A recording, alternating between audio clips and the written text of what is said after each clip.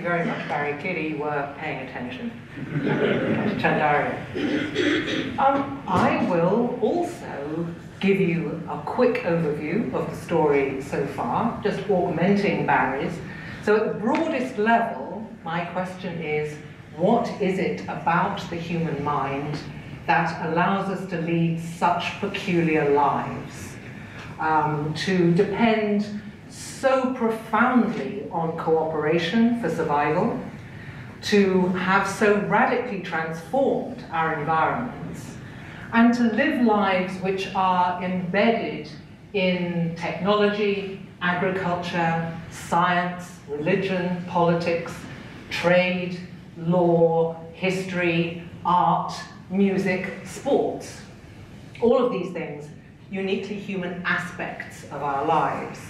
And the answer that I'm offering is that we are able to lead these peculiar lives because we, unlike all other animals, have cognitive gadgets.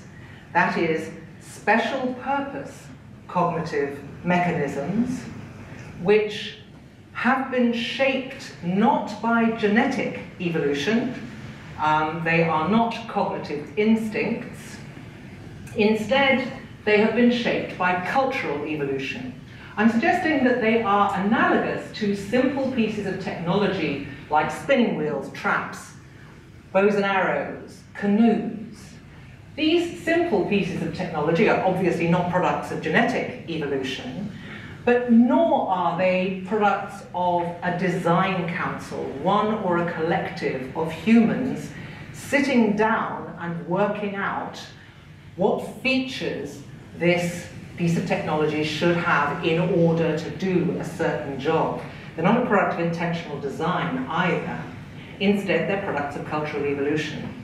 And I'm suggesting that cognitive mechanisms like theory of mind, like causal reasoning, episodic memory are similar in that insofar as they do their jobs well, it's because they've been shaped by cultural evolution, and they are put together in the course of childhood development from old parts.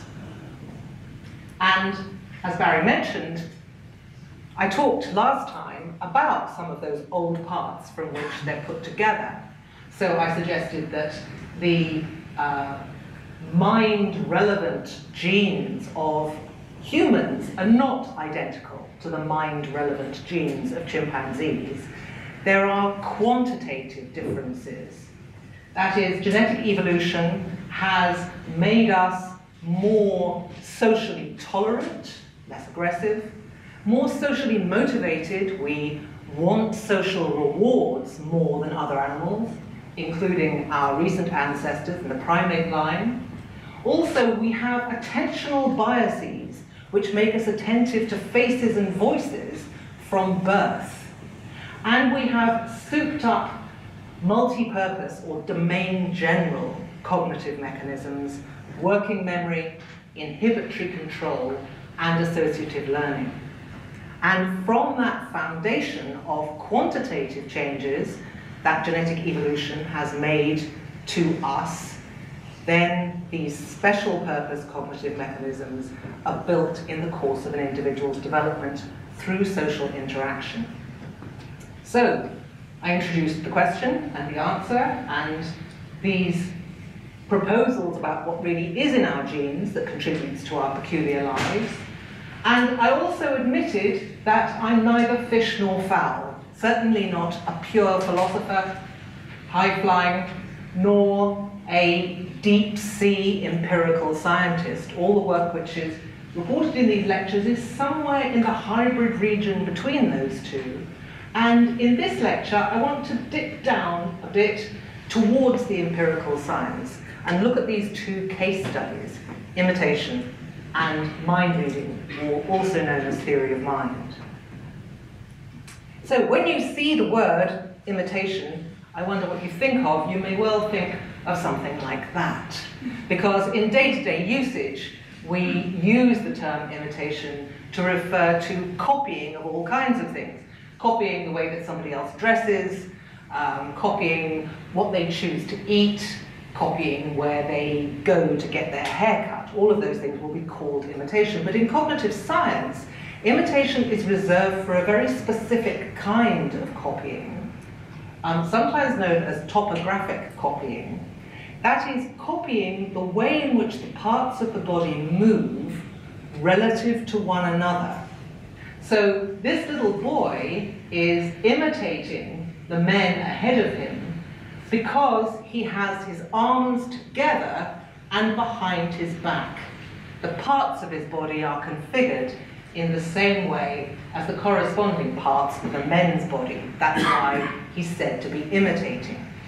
Now, this kind of copying has been a focus because it's thought to have been very important in our ancestors in learning how to make and to use tools, something which promoted our very peculiar lives.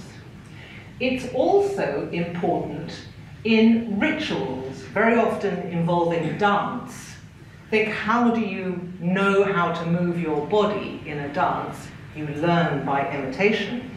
Dancing and other ritualistic movements are perhaps surprisingly important in promoting bonding within the members of a group and thereby enhancing cooperation between the members of the group. And remember, humans are hyper-cooperative relative to other animals. Imitation is also important in our learning of gestures, incidental gestures, how the members of a particular social group hold their head or how they move their head to indicate that they're curious. These kinds of small gestures, you may not even be aware that you are performing them, let alone aware that you're learning them by imitation, act as shibboleths which distinguish in-group members from out-group members and therefore define the limits of cooperation. So this kind of imitation, this copying of body movement configurations, has played a very important part in the emergence of our peculiar lives. That's one of the reasons why this kind of copying is being singled out. The other reason is because it's surprisingly difficult to explain how we do it. It's not hard to think of a psychological mechanism which would allow us to copy somebody's choice of clothes or choice of food or which door to go through. It is hard to imagine a mechanism which will enable us to copy configurations of body movements. Because if you think about what this little boy can see as he copies the men, all he can see is the pavement in front of him. When he does the same thing as they are doing from our third-party perspective, it doesn't look at all the same to him. Arms behind back looks to him like pavement. There isn't a visual match between the two.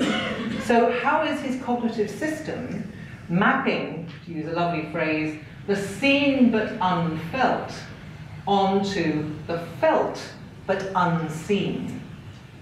Now that lovely phrase comes from Andrew Meltzoff, who is a towering figure in the study of imitation and has been since 1977, when his work did not and has not subsequently addressed the question of how does the mechanism do it, but nonetheless his work produced striking evidence that whatever the mechanism is which enables us to copy configurable body movements, it is in the genes.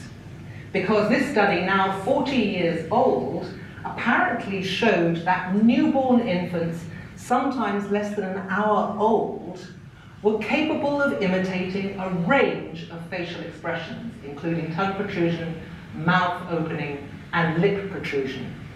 And it was very important that there was a range of actions that the newborns could imitate, because if it was just one thing, say tongue protrusion, then it could just be an inborn reflex, not the kind of mechanism which is going to enable the child to copy a range of body movements, including hands behind back.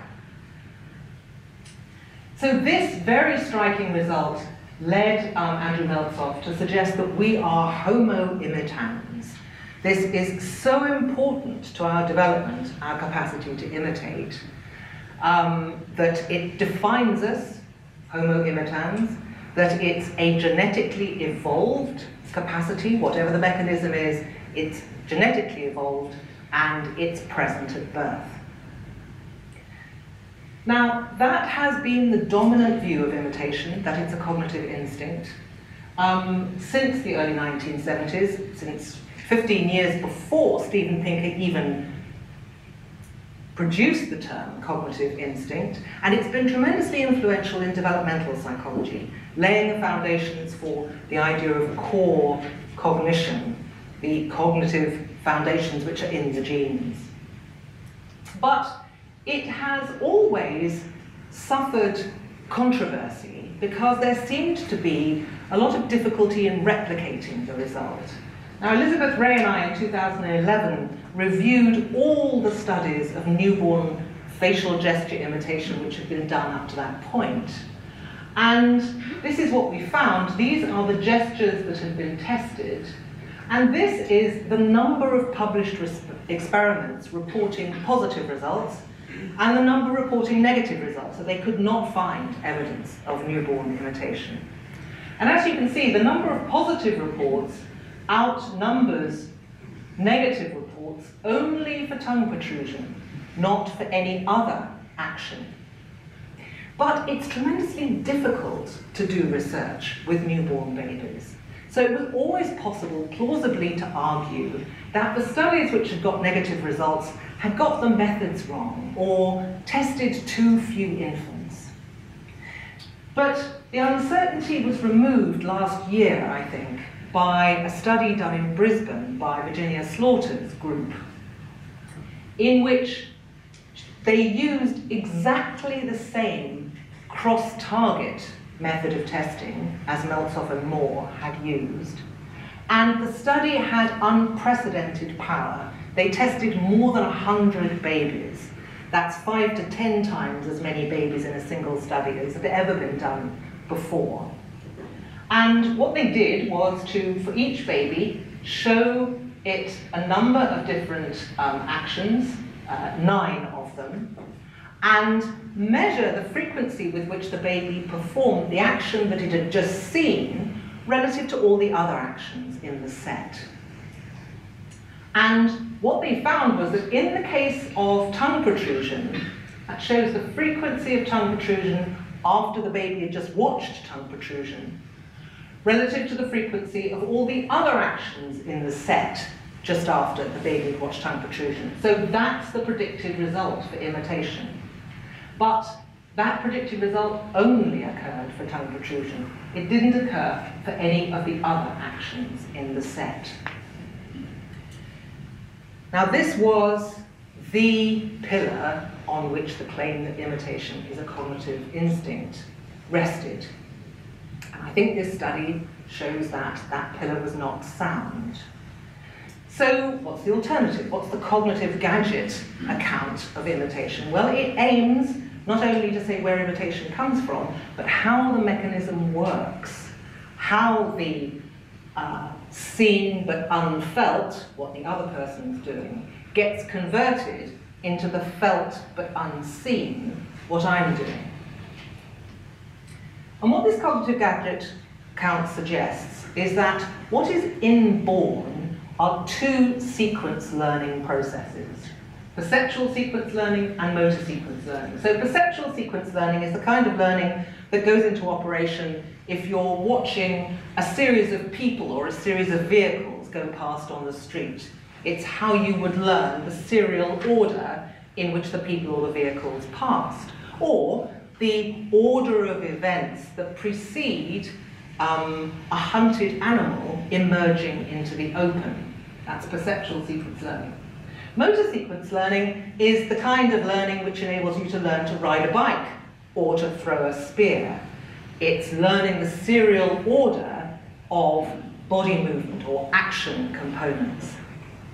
Now, we are far from being the only animals who are capable of these forms of sequence learning. We may well be better at perceptual sequence learning than any other animal, but certainly these are domain general processes They operate on a variety of different perceptual inputs, and they are present in a broad range of animals.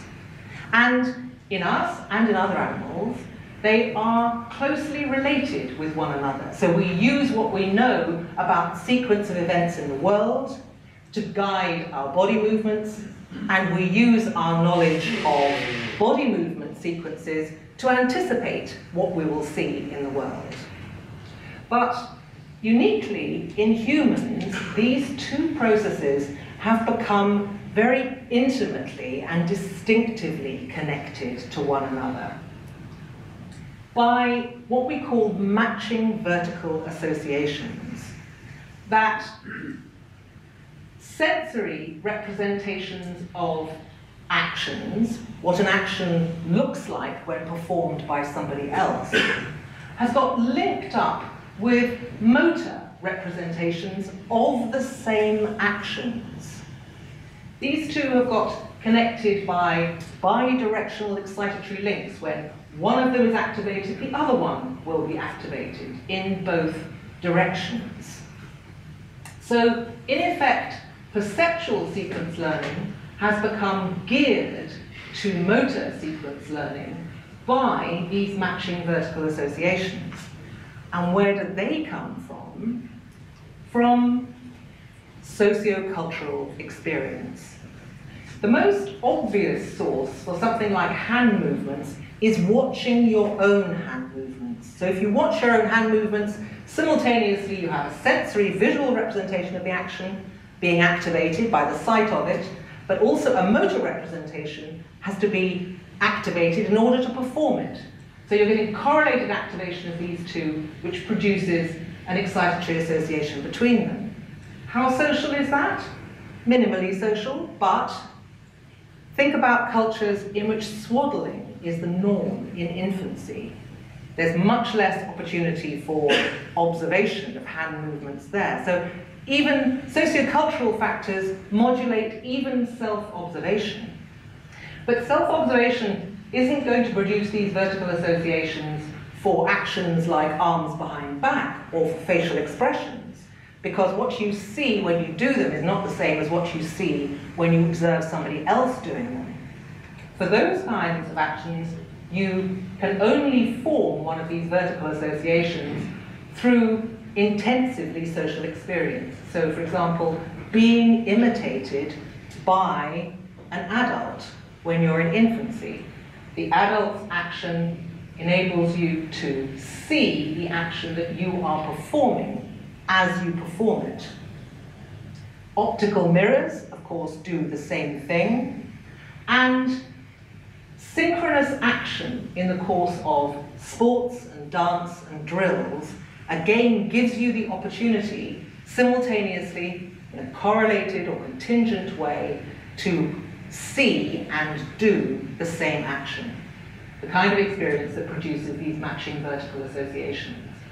And once this gadget is in place, the new gadget is the geared together version of the two old parts, perceptual sequence learning and motor sequence learning, connected by these vertical associations formed through social interaction. Once you've got the new gadget, you can learn a new motor skill, a new sequence of movements, without doing it, just by watching it.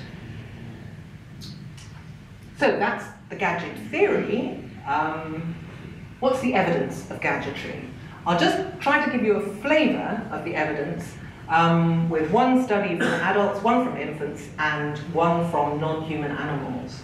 The adults, I'll just remind you, those who were here for the first lecture, that I mentioned a study showing that in adult humans, imitative capacity, imitative ability, as measured by the functioning of the mirror neuron system, is highly plastic, and it is modified by exactly the kind of correlated sensory motor experience that the gadget theory says it should be.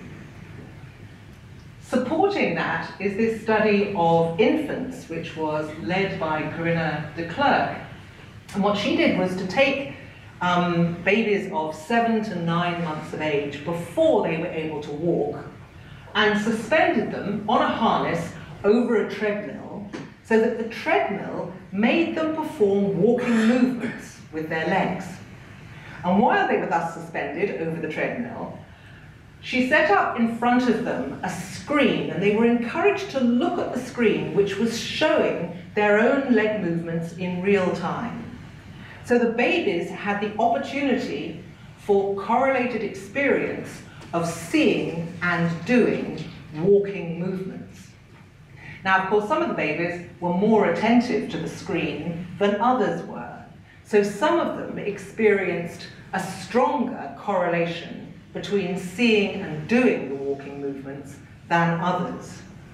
And what she found by making electrical recordings from the scalp was that the babies who had experienced the strong correlation between seeing and doing showed a stronger mirroring or imitative neural response. They showed more sensory motor alpha suppression over central electrodes, the kind of suppression which occurs when an individual is performing stepping movements, and they showed this suppression when they were merely watching stepping movements. So, absolutely consistent with the cognitive gadget theory. Now, budgies may surprise you in this context, but remember, if a theory is saying, look, associative learning is at the root of the capacity for imitation, associative learning is something which is found in all vertebrate and a wide range of invertebrate species. So it should be possible for humble animals to have a limited capacity for imitation. Specifically, they should be able to imitate actions which, in the course of their ordinary lives, they have the opportunity to see and do in a correlated way. And budgerigars have the opportunity to see and do simultaneously pecking movements and stepping movements, movements of their feet.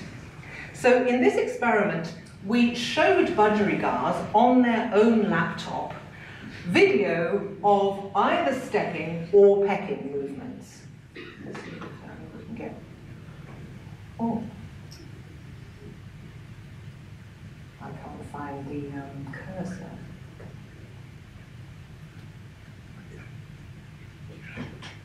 Ah, just found it that moment. Thank you, Richard. Okay. So this is what the subject budgerigars saw in the pecking condition. They saw the budgie pushing out the stopper so that he could get to some seed underneath. And another group of budgerigars saw the model or demonstrator using his foot to push the stopper out of the way to get at the seed.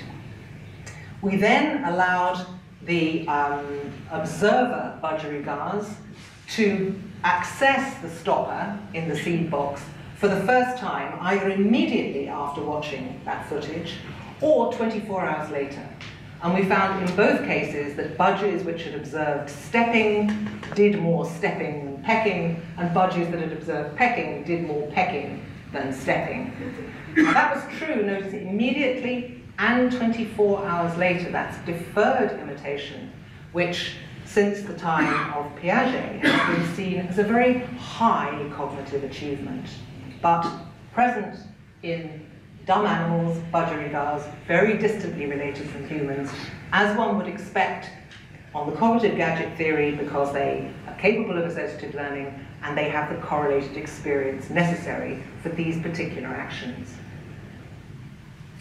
So I've given you a flavor of the evidence. There is the cognitive gadget account of the origins of imitation.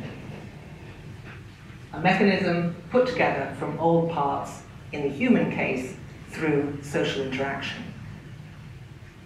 Now, let's turn to the other case study, mind reading, which is also known as theory of mind or mentalizing.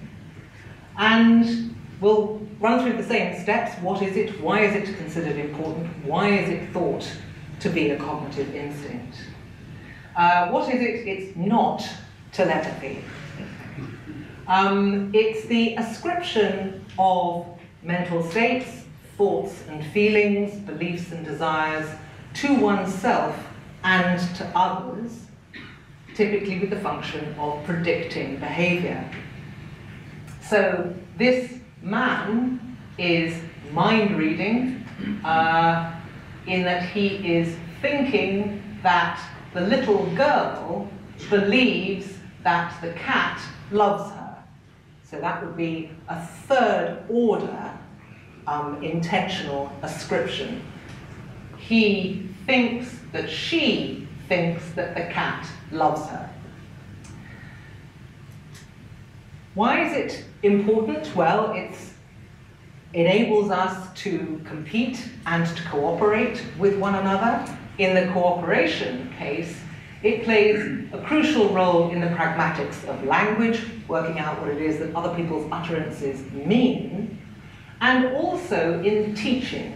The teaching of many skills could be achieved if the teacher merely focused on what the pupil could do, but an awful lot of teaching is going to be enhanced by the teacher focusing on what the pupil knows and does not know.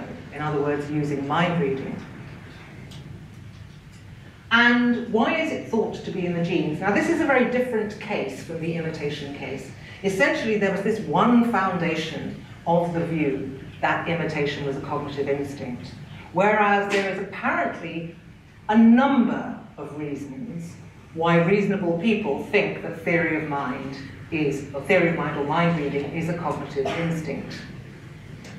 But in this article a couple of years ago, Chris Frith and I argued that if you compare mind reading with print reading or literacy, then most of that putative evidence that mind reading is a cognitive instinct ceases to look nearly as compelling.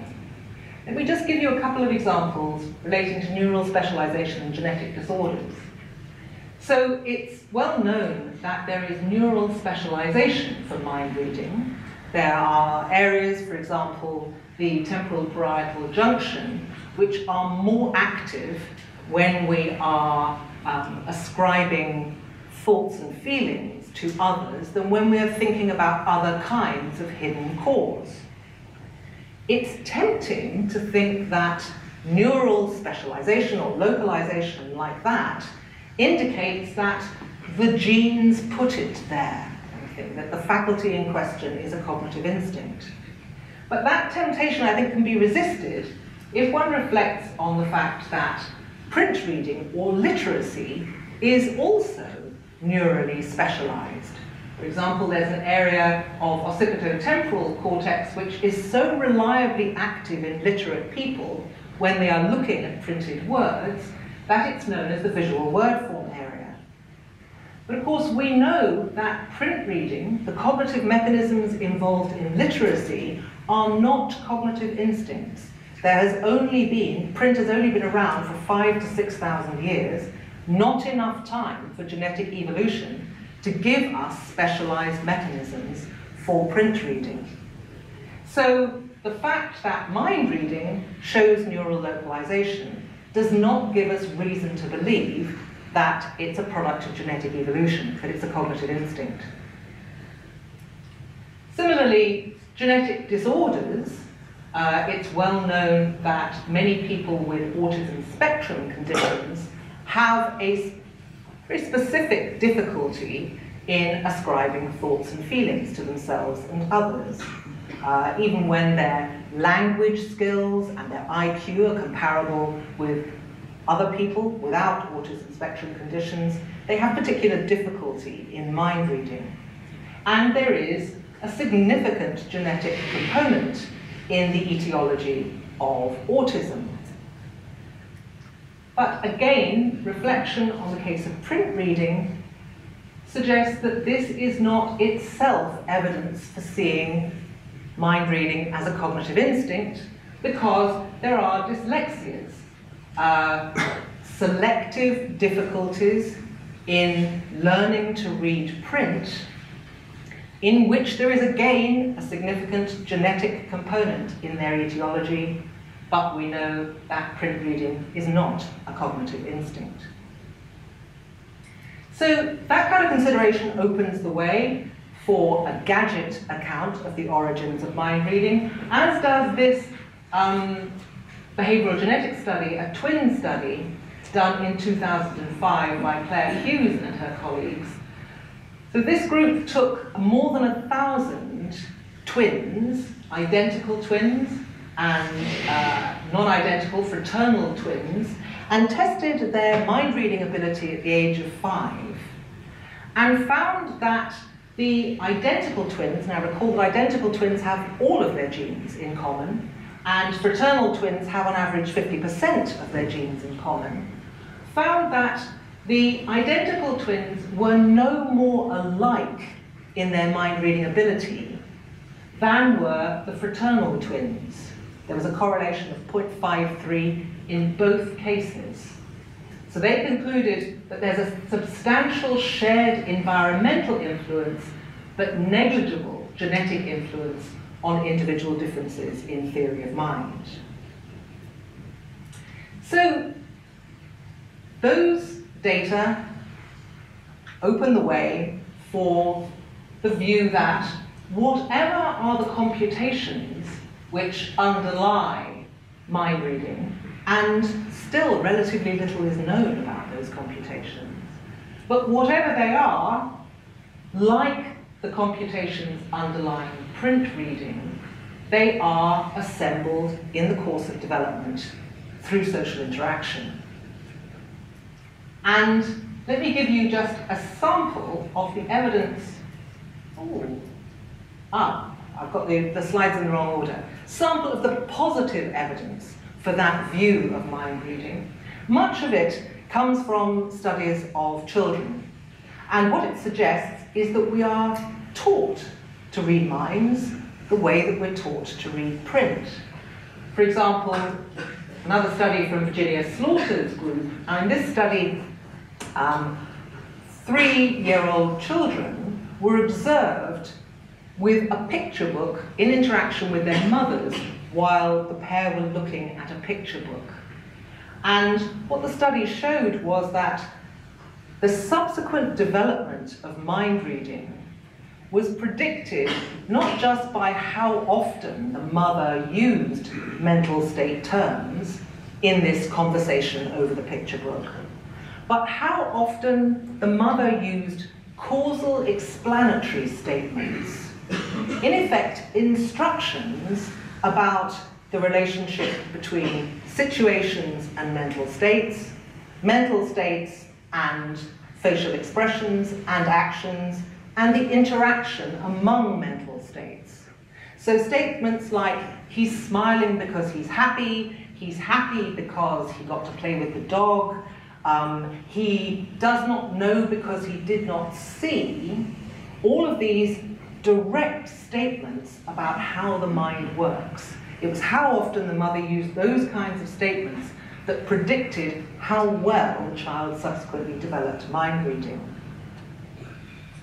So that's analogous to when we instruct children on grapheme-phoneme correspondence rules. This set of letters sounds like ing. It's direct teaching or instruction. But also there's evidence that scaffolding or epistemic engineering of the child's environment facilitates the development of mind reading. In this example, Tomoko and Ruffman followed children from 15 months to 24 to 31, and when they observed them in conversation with their mothers at 15 months, or when their mothers were talking to them at 15 months, they found that mothers used desire emotion terms much more often than thinking knowledge terms. And it was how often the mother used the desire emotion terms at 15 months that predicted the children's mind reading ability at 24 months. At 24 months, the mothers were using many more belief, knowledge, thought terms than desire emotion terms, and it was the frequency with which the mothers used those knowledge, thought terms that predicted how good the children were at mind reading at 31 months. So what this implies was that the mothers were facilitating the development of mind reading by presenting easy mental states in conversation before hard mental states. Desires and emotions are easier for children to understand because they're very often trying to fulfill their desires, and because emotions often have one distinctive visual expression. So it's easier to learn about them than it is to learn about beliefs and knowledge. Correspondingly, mothers are exposing their children to the easy mental states, like easy words, before the hard mental states, like hard words. And one other example, in the wrong order, there we are, of evidence in favor of the cognitive gadget theory of mind reading comes from an intriguing sort of natural experiment, which was the emergence in the 1970s of a new sign language among deaf people in Nicaragua. This is the sign for Nicaragua in Nicaraguan Sign Language. And Paez and Zengas, in the early 2000s, studied two groups of people using Nicaraguan Sign Language. There was the first cohort.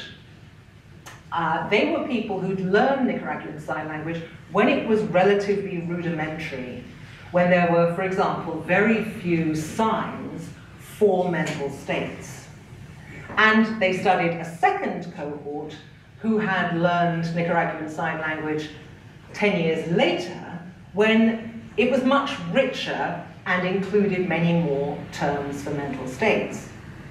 And what they found when they tested these two groups in 2001 was that, sure enough, the first cohort had very few signs for mental states relative to the second cohort, and also that the first cohort had much less developed mind-reading skills as measured by a task in understanding false beliefs than the second cohort. Interestingly, when they retested the two groups 2 years later, when the first cohort had had an opportunity to catch up to learn the mental state terms which had been subsequently developed, they found that, sure enough, the first cohort had more mental state verbs at their command, and also, correspondingly, they were better able to think about false belief. So this, I think, is very interesting, in part because of the age difference between these two cohorts. The members of the second cohort were, on average, 10 years younger. They were all adults, but they were on average 10 years younger than the members of the first cohort. So if we developed mind reading by introspection, by merely looking inward at what's going on in our own minds, then this group should have been better than this one, because they'd had 10 extra years in which to introspect. Similarly, if, as has been suggested, we learned to mind read like little scientists, we come up with theories about the way that behavior is controlled, theories about the mind, but we come up with them as individuals. The child comes up with a theory by themselves, and then we test theories against the behavior that we see around us. So we merely use other people as a test bed for our own theories. Again, the first cohort had had 10 extra years in which to test their theories relative to the second cohort. So the fact that the first cohort's mind reading was weaker than that of the second cohort, I think, is very strong evidence that we acquire mind reading, theory of mind, through conversation with experts. We are in effect instructed on the way the mind works.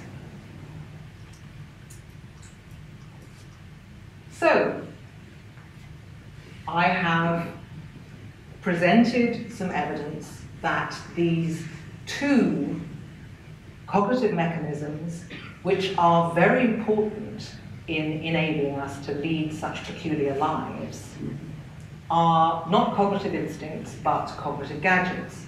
The evidence that they were in the genes, which contributed to the rise of evolutionary psychology, has been shown by more recent observations to be unsound, and there has been other phenomena discovered providing positive evidence that these capacities, insofar as they do their jobs well, it's because of cultural evolution, and they are assembled from old parts in the course of development through social interaction.